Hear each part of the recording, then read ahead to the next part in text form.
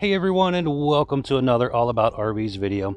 Today we're going to take a look at this brand new 2021 and a half Surveyor Legend 19 BH LE travel trailer. We're going to take a few minutes, walk you around the inside of the RV, and we're going to come back to the outside of the RV and go over all those details. And we'll close it all up, show you what it looks like closed. We'll be right back on the inside. All right, guys, we're now up inside this new Surveyor 19 BH LE trailer here. We're gonna walk around the inside real quick and then we'll head back out. We're gonna start here in the little kitchen area. So some new stuff that has changed. There's gonna be the wood color changed a little bit. Flooring also changed a little bit. The hardware on your drawer handles and your cabinet handles changed up a little bit. Counters are slightly different. Starting up here on the side of the cabinet, you have your in and out button for your awning, your slide, your awning LED light strip, your porch light, and your interior light switch. This also had the solar on it as well, so this is the solar charger controller. It's blinking like crazy right now because there's not a battery on the RV for it to communicate properly, but you kind of get the idea what it looks like. You can see your Coleman air conditioner right there in the center of the RV. That has basically a digital thermostat over there on the wall to control it. You set the temperature to what you want and it will kick on and off from there. Or you can just turn it in fan mode and let it blow out air if it's still a cool night, but you don't really need the air on. You just want some fan motion going, you can do that as well. Now up top there, you have some overhead cabinets above the stove area right there. It's a decent sized space. To the left of that cabinet door is also your Furrion AM/FM radio there, which does have an HDMI input and USB charger input as well. 2-burner gas stove top, which does have the gas or the glass lid that flips up and kind of acts as a backsplash. Just below that is your Greystone microwave setup right down there, convection microwave. 3 pull-out full extending drawers down below, and the top one there does have the new little silverware separator also. Then you have the high-rise spring faucet there with the sprayer built in, and a small little undermount sink. Little pet-friendly bowls on the side of the cabinet down there, along with your fire extinguisher as well.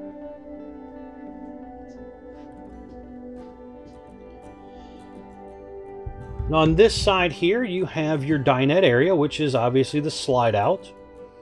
Nice big windows there. The 2 on the sides of the slide do actually open, so you can get some airflow through there on a good night. The dinette will fold down and make into a bed, which you can see pop up there. This is also the new color as well. You can kind of get an idea on what this looks like here. Along with the counters as well.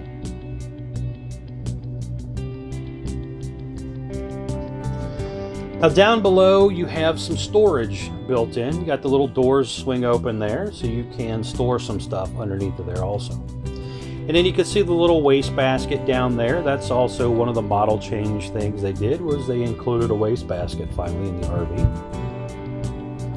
On the side of the bed headboard there is an electric outlet and USB charger ports as well.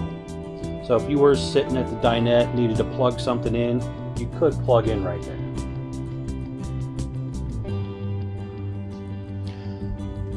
Little bunks in the back area there, decent size, 300-pound rating, has a built-in ladder to help you get up to the top bunk. Just to the right of that down there is the propane leak detector, and directly below that is also the propane furnace.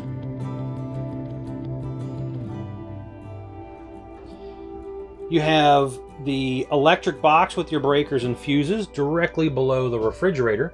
Then you have the nicer Norcold 12-volt refrigerator.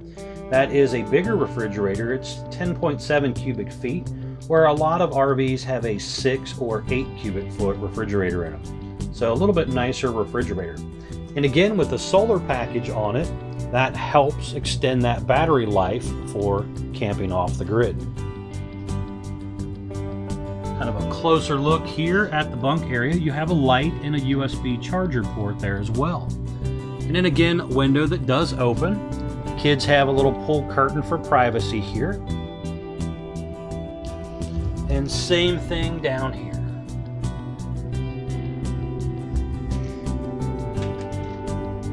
Back here, we'll pop up a couple of pictures to make this look a little easier here to see, but you have a medicine cabinet in the back there.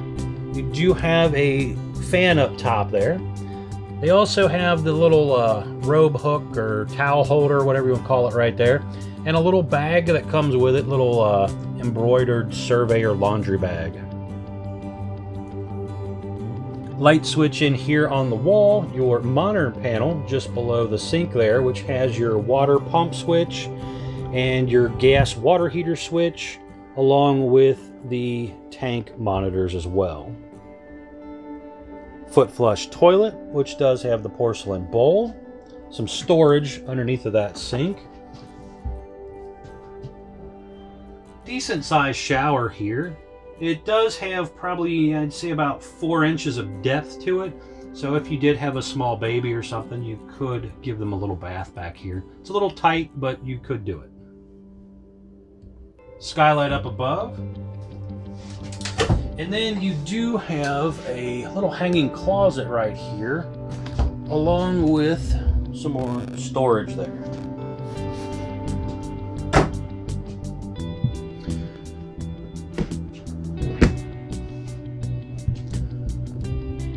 Looking toward the front of the RV is the parents' bedroom area, I guess you'd say. And you do have some storage underneath the bed, so you could store some stuff under there as well. Got the little headboard area there, which does have a couple cup holders built into it. Some overhead cabinets there, decent amount of storage all the way across the front. Individual lights under there as well that turn on and off. And then in between the cabinet and the door is TV hookups there on the ceiling. So there's a spot there on the wall where you could screw a flat screen TV bracket to it and mount you a nice sized TV up there. But overall, a pretty decent amount of room in here for a small, lightweight unit like this. So we are going to head to the outside, and then we're going to come back in, close her up, and show you what it looks like closed. We'll be right back on the outside. All right, guys, we're now back on the outside of this new 2021.5 Surveyor Legend 19 BHLE trailer here. Again, bunkhouse travel trailer. This thing's got tons of little features in it here. You can see here, pass-through storage compartment all the way across. Little motion light. Aluminum bed framing up there. A little bit thicker baggage doors than some of these lightweight brand trailers use, along with the slam lock baggage door latches. Magnetic holders for those doors. Deep tint safety glass windows. Power awning, which has the LED light strip built in against the trailer up there. And then you also have an amber porch light as well. It's nice to have 2 different types of lights outside. A lot of brands just do one. On the power awning, it is also able to be manually cranked in this front right arm up here. There's a spot you can pop out a little rubber plug, stick a socket ratchet thing in there, and actually crank it in manually in case of an electronic failure. Not all awnings can do that, so that's a nice improvement on this version of an awning. The arms are also adjustable. You can pull this down here, causing the awning to tilt so you can kind of direct the water runoff in the rain. You have 2 outdoor speakers. They do have a little blue lighting inside of them as well. Just to the right of that amber lens up there is your stove exhaust. You have the nicer More Ride step. The step comes down, touches the ground. It holds more weight. They're able to hold up to 500 pounds, where a traditional hover RV step is only rated for 300 pounds. So more weight. By touching the ground, they are more stable. When the kids are running in and out of the RV, it's not shaking the camper as bad. Now the downside to that is obviously it comes down and touches the ground, so you do have to adjust the feet a little bit depending on how your campsite is. Also, when you go to flip them up into the doorway, you need to make sure they're clean. So otherwise it'll just kind of flip all the dirt into the camper. So, you know, a lot of pluses, but there's a couple little negatives as well. But overall, nice improvement for an RV step. Large folding entry handle there to get you in and out of the coach, just to kind of help you. Next to that entry handle is your model number. That's where they usually put it on all RVs. So if you're out looking around, look at that spot to identify what model you're looking at when you're walking on the dealer's lot. And then you'll also see your sticker there that talks about Asdale sidewalls. That's a really important improvement in RVs. Not all of them do that. That is how fiberglass is attached to the RV. So instead of the outer white shell here being glued to a 1/8" Luan board, wood board that could rot and damage, it's glued to a man-made composite material that's a better sound deadener, better insulator, and doesn't rot and delaminate like Luan does. Single axle unit, as you can obviously see here. We'll get over to the weight specs and tire sizes and stuff on the other side here shortly. Just above that tire is a outside TV hookup, along with an electric outlet there as well, so you could plug in a TV and stuff out here too. Another new feature is going to be this little outside kitchen area. So you do have a little spray port here, so you've got some cold water here if needed. Black tank flush is located right there to clean out the toilet system as well. Little griddle just kind of hangs there, and you have a little prep space area as well. You can see just down below, that's where your gas line actually hooks up to everything. And then you have your low point water drains, your hot and cold water drains also. And you have heavy duty scissor jack stabilizer jacks. And you can also see under there, fully enclosed underbelly. Enclosing that underbelly just kind of helps extend your camping season into the fall a little bit better, as the tanks are less likely to freeze up on a chilly night.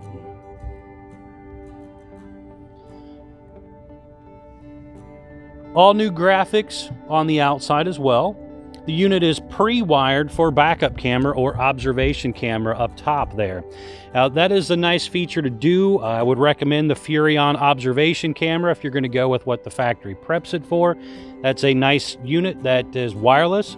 It'll shoot a wireless signal to the monitor that comes with it inside your truck and basically allow you to see behind you while you're driving down the road. Ladder on the back just to help you kind of get up and down on the roof area there. And that is a walkable roof. Just again, make sure nothing's sharp in your shoes or anything to damage the roof material. But you could get up there, kind of check it for maintenance and stuff like that. Also, if you need to sweep something off the slide out as well, if you're under a leafy tree that's fallen down in the winter time or whatever in the fall time, that just kind of helps, you know, be able to sweep things off up there. Now you can also do slide toppers as well aftermarket if you wanted to do something like that. It is prepped for a slide out topper, and that would also help eliminate that problem of things falling on top of your slide. Spare tire you can obviously see here on the back, and that is mounted to the 4-inch square tube bumper, where you could store dump hose or something along that in there. More storage here in this section. This is under the bunk area. And you can see there your jack handle and your power tongue jack handle also. Down below here is your gray and black tank dump area. Everything comes right out of the one section here. Just above that is your detachable power cord. It's got like a little pistol grip handle to it. It's kind of nice so it doesn't really pull down at a weird angle like those straight ones do, messing things up. And you can see power cord's pretty long there. It's probably close to 25-30 feet roughly, just kind of stretching across into the building there. Just above that power cord is your cable and satellite inlet. So if you go to a campground that has cable and satellite, you can plug right in there. To the left of that is your furnace exhaust. That is where basically the excess heat and stuff, the fumes are blown out, gets super hot. So again, make sure the kids don't get near that in the fall and winter. Slide out is electric. This is the in-wall slide by Lippert, or sometimes referred to as Schwintek, which was what it used to be called. And that is an electric slide again, so you push a button, it goes in and out. Pretty simple system. Could manually be pushed in if needed, in case of an emergency, but I don't recommend that. And just to the left of that is your water heater. And your water heater, 6-gallon gas and electric water heater. Now right down here is the electric switch. Here's your drain valve. That's your heating element back in behind there. There's also a couple little reset buttons here. Model number, product number, serial number on the sticker right there. City water. Freshwater tank drain straight down below. Freshwater tank fill up right there. The other side of the storage compartment here.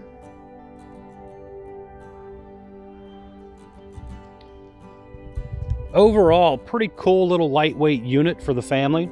Quick trips, definitely a good unit. We're going to pop up some stickers here. So you're going to see your gross vehicle weight sticker pop up, which has your serial number, your production date, axle size, some information there. You're going to see your dry weight sticker here pop up next. That also has the VIN number on it. You're going to see your carrying capacity sticker as well. And then you're going to see your tire sticker, which basically tells you your tire size along with the tire pressure on there as well. Up front here, you can see you have a white roll fiberglass as well. And it does have the little frameless windshield in it also. Pretty nice window.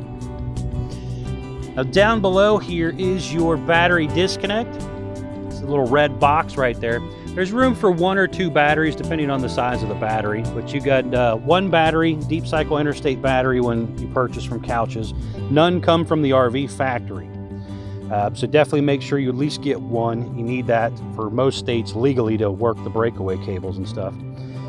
Power tongue jack on the front does have a manual override and also has a built-in LED light.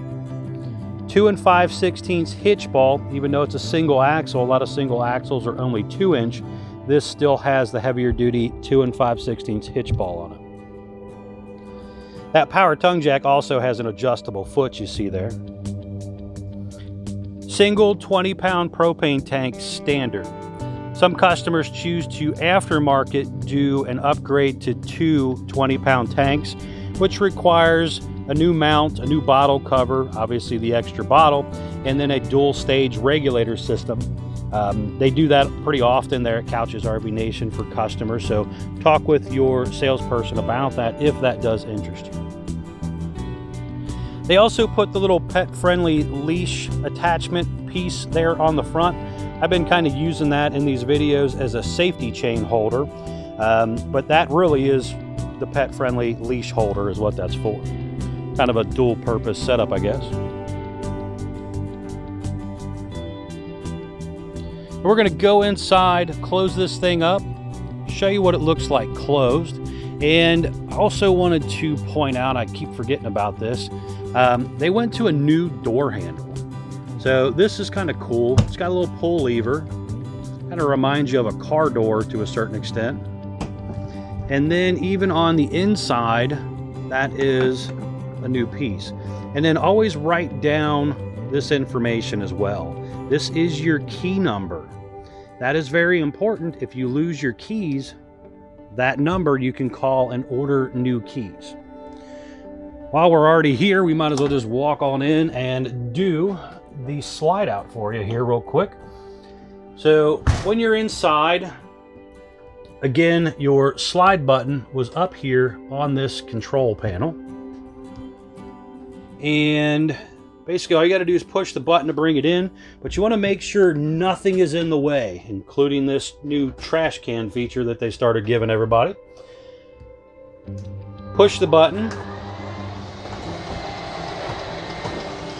Now you could stop pretty much anywhere you want to. If you needed to stop just to make sure there's not a tree over there or something, you know, down there in the way or whatever, just let off the button and it'll stop for you. And then just hit the button again to bring it back in. Again, guys, don't forget to check out Couch's RV Nation. They are one of the largest internet wholesale dealers in the country. Will definitely save you guys a ton of money on a new RV if you're interested, guys. As you can see, slides in, it stopped, kind of did its thing. Now we can still come into this RV and use this. So completely functional, even with the slide closed. It's a little tight, obviously it's not as roomy, but hey, if you were to stop at a rest area, a Walmart parking lot or whatever, you could come in here, lay down, take a nap, or whatever you need to do. You can also see up there a little LED backlighting that was kind of showing up there a little earlier. But that is basically what that looks like back in behind there.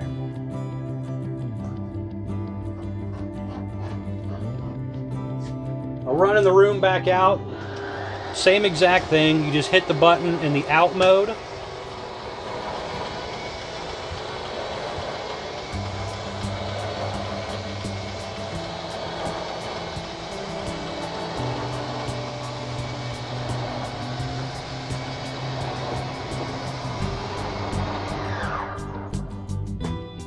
Alright guys, again, appreciate you a ton here watching these videos. If you have any questions, please give Couch's RV Nation a call. They will definitely take good care of you guys.